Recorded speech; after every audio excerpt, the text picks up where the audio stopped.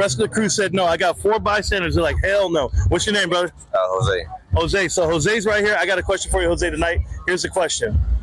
What is GameStop? GameStop, like the market of like all the games? Sure, yeah. Oh, like I guess like the actual games where you get games. Guys, it's not a trivia question. What I'm saying is, you buy video games at GameStop, right? Yes. Okay, how often do you shop there?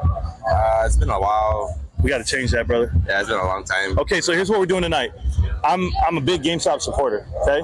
I Wall Street, I invest in the stock, I do my thing, but instead of you having to go there, I bring it to you. Oh, okay? So here's what we're going to do tonight.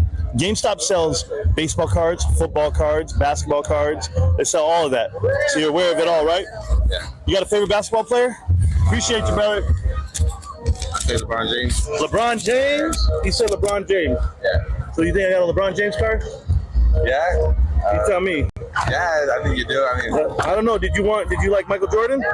Yeah, I like. Let's do Michael Jordan, okay? Listen to me, guys.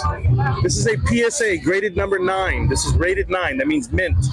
PSA 9 mint Michael Jordan card. You go Google this right now on eBay. All right, I'm gonna let you know how much it's worth. This was from GameStop. GameStop sells graded collectibles on GameStop.com. Don't sell it, brother. All right. Okay? Yeah. This is a PSA graded 9 Michael Jordan card. It's yours. Oh, thank you. Thank me later, babe. Thank you so much. Rantz on YouTube. Keep shopping at GameStop, guys. Appreciate you, babe. I try to tell them to get a free gift. They don't listen to me. All right, take care.